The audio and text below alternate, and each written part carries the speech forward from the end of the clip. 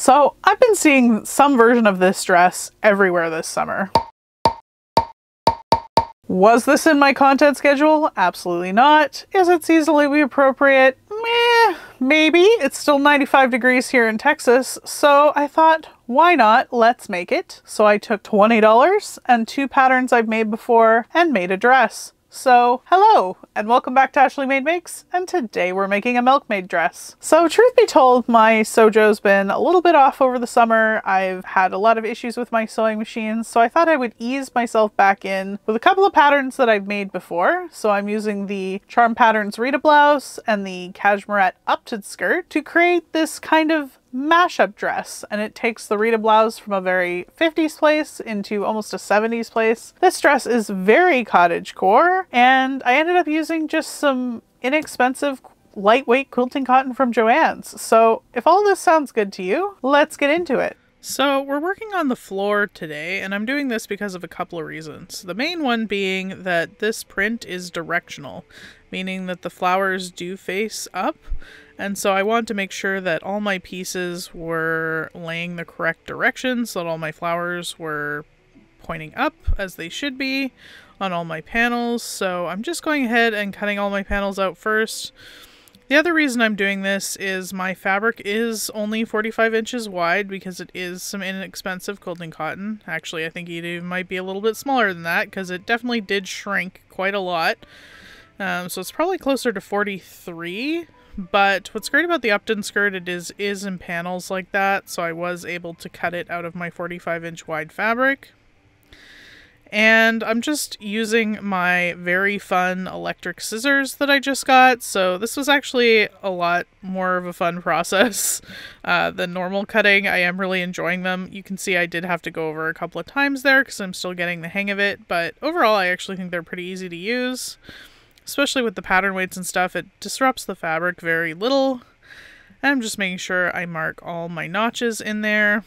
So I'm just going ahead and ripping my ruffles here just by clipping along the selvage there at the same interval and then tearing them. That'll give me some really nice straight ruffles to work with. I did use a full 6 yards for this project, so it was quite fabric hungry with trying to deal with the directional print as well. Also here I have cut out 2 of my waistbands, so double the waistband pieces, and I'm just busy here sewing them all together. This really helped in the stability of my last dress, so I thought I would do it again here, and it does give a really nice clean finish inside the dress. I noticed on some of the samples they did also bone them, but I'm so short-waisted that I don't think this really matters, and you could, of course, do this, though, just by including some boning in these seam allowances shown here. So on to adding the gathering. So I'm just adding the gathering under the bust here and doing double the gathering stitches. That'll give me some really nice even gathering. It's important to get some really nice even gathering here because it is the top of your dress, and again, however it's gathered is how it's going to stay. So just working on that, making sure I've got no tails caught under there that can get caught in my machine because that's also a bad time. And now I'm doing a little pre-ironing. You see me do this a lot, but especially on these Ritas, because there's so many small little seam allowances, it's really helpful to press them in before you've got the piece together while you can still do it on the flat. And I'm using that little felt ironing guide I have, so I'll leave it down below. But honestly, I find it's the best way to do it, and on this being quilting cotton, you don't even have to work that hard at it, which is great. I was in my linen era, and you know, it's so nice working with cotton again. I think I'm back, you know. It's fantastic. It's just so easy. So again, just measuring, using that pressing guide, and just kind of pre-pressing these all in. Like I say, with the cotton, you barely have to even pin it or anything. It'll just stay like that. I did have a bit of issues getting my process order out of order on this project, so you saw me press the front earlier. This is the edge of the sleeve that I'm doing right now, so I got my processes a little out of order here, so I might be jumping around a bit. because I'll end up seam ripping it and then reattaching the waistbands back to the top of the bodice. So if you see me jumping around, you're wondering what's going on there, that's what we did. But here I am using my pinking shears on my pocket. I do pink a lot of this project just because it is quilting cotton. It really doesn't need much more than that, especially on these long straighter seams. And anywhere that's got stress is going to be tucked up into that waistband or rubbing, so I'm not really concerned about it with the long seams being just pinked or pinked around the pockets. So again, really friendly. Cotton makes things really easy. Pinking shears is almost like cutting the whole length of it, like on the bias. So basically what you're creating is a bunch of little tiny bias lines so that it can't shred through straight. They pretty much only work on cotton and like wool and other stable fibers, in my opinion. I wouldn't want to use something like those on a linen. On my linen, I did finish everything off with my serger. So here I am just attaching those pockets now to the side of my dress, just making sure it's sewn on really well, and then ironing everything nice and flat, nice and even. And then I'm pressing that seam allowance towards the pocket. We're going to be doing a little bit of understitching here and pressing my side seams as well. I like to batch sew, so I'll basically do as much sewing as I can and then do a whole batch of ironing and vice versa. So I've sewn my whole front and back panels together before moving on to ironing all these seams nice and flat before attaching them and moving on to the next stage. But here I am doing that understitching. Again, kind of important, keeps your pockets from poking out and keeps them nice and smooth on your garment, and pockets are not optional in my opinion. So here I am just trimming off the fuzzies on the salvage edge for the ruffle. So I'm not using my pinking shears there because it's already sealed in from the salvage, but just making sure it's like a little bit nicer. You can kind of see where that white salvage edge is. And then just pressing that all flat so we have a nice big continuous ruffle here. I really wish I had added more to this ruffle, like made it longer and fluffier. This is about a 1.5 ruffle. And yes, that means the ruffles did win the poll on my community tab. I had asked you guys whether you wanted me to do a ruffle on the bottom of this skirt or a slit similar to the inspiration images, and you guys picked ruffle. It was actually pretty close there for a while, but then ruffle pulled ahead. So if you'd like to be part of polls like this, please do subscribe, and then you'll be notified when I do put up polls like this on future projects. And overall, I think the ruffle was a really good call. I was kind of leaning towards that direction anyways, but, you know, just the overwhelming amount of my inspo that had slits on it. But I think overall I'm more comfortable in the one with the ruffle. I just wish I'd made the ruffle bigger, / had bought more fabric to make the ruffle bigger. But that's neither here nor there, and I'm just going ahead and gathering down my ruffle here and then just pinning it in place. You'll see that I'm just trying to even it out with my fingers and just kind of really give it a good zhuzh before we move on, because the way this is, again, is the way this will be on the final dress. It's not that ruffled, so I don't think I got this as even as I might have liked, but I did my best, and that's all you can say. I gathered it down to the front and the back separately, which I think was a good call instead of trying to gather it all the way around. But here I am just sewing that long ruffle on, and I did pre-hem all those little baby hems in too, just to make sure that it is done while it's still on the flat, again making it easier on myself. But here I am completing the bodice, so I'm just attaching the sleeves here, and again going through those little hems as well as sewing up the sides. So the bodice is basically complete before I attach the two portions together. So, and actually the bodice here I'm just calling from boobs up, so the waistband pieces will actually end up being more of the waistband of the skirt. That's how this construction works out. It took me a bit to noodle through that construction for some reason, but there we go.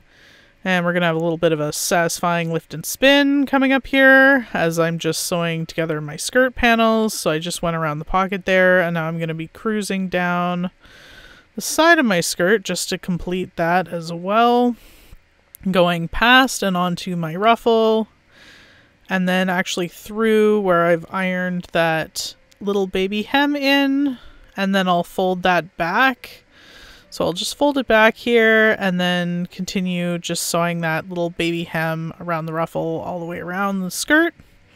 And that'll give it completed and hemmed and make sure it's all nice and everything. Another way to do this would be to add some bit of lace or something to this back edge instead. Take it into more gunny sacks territory. That could be really fun. But, you know, we're just going basic today. And then I'm sewing up that other side of my bodice for some reason. Like I say, this was a little bit disjointed with the way I ended up doing this, because I didn't realize that that's how the order of operations need to be until I got there. But again, pinking those side seams. And here we're finishing off the top, so I'm finishing off that elastic channel, so I'm just making sure that all those kind of points where that pre-ironed in area meets is all ironed as well and as neat as it can be before I sew in that channel there. So just ironing those little sections where my seam allowances meet. You can see me just folding it back over. It is still nice because the majority of it is set in place. And then I'm doing the little pin trick here. So you can see I had a start pin and an end pin, even though it doesn't really need it, being that's in cotton. It pretty much holds itself in place, like I said.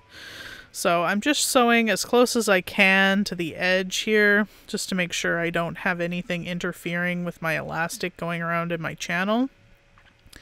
I opted out of the elastic on the sleeve edges. I know that would have been a lot closer to the inspiration images, but personally I just don't really like elastic on my upper arms. And I don't think proportionally it's a great look on me, so I just left them as baby hems instead, kind of the other option for the Rita. So now I'm just pinning that waistband to the skirt, the first waistband anyway, and I'm trying to go ahead and get it all lined up super well with the lines on the skirt. So I adjusted that when I cut this out to make those both line up together. So just making sure I get a nice clean finish on that. So I'm sewing that on first. And then here I am sandwiching it together with the bodice. So I've got the bodice and the skirt right sides together, and then a second waistband pinned on the back, and you can just sort of see that I've got that pre-ironed up 5/8 of an inch there, just so to make it easier later when I go to stitch it down. And then just making sure that that is all nice and flat as I go to do this, just to make sure nothing's getting caught in there. And there it is all folded out. So you can see here that I can just tuck all my raw edges underneath that, which is going to be great. And right now I'm doing that hack that I did before. So previously, if you'd seen my cottagecore dress video, I had done all the drafting in that video, so I'll leave that up above. But I'm applying that same hack here with the faux shearing on the back of this dress, just because that worked out so well and it was so comfortable and functional last time.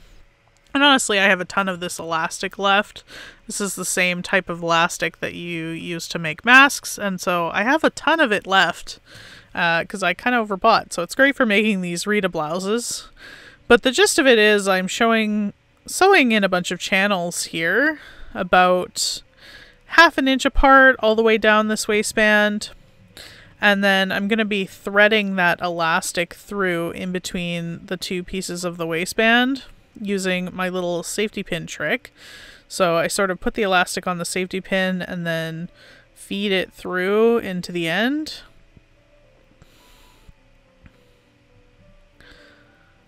There we go, finally coming out the other side. And then I'll just remove that safety pin and then make sure I've got it pinned down super well before moving on to the next one, maybe in a year.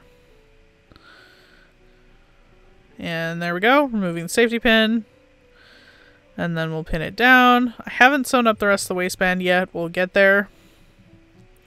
So I'm going to repeat that a couple of times. I ended up putting 3 channels in this waistband, and now I'm just going to grab all my tails here and pull on them to gather this.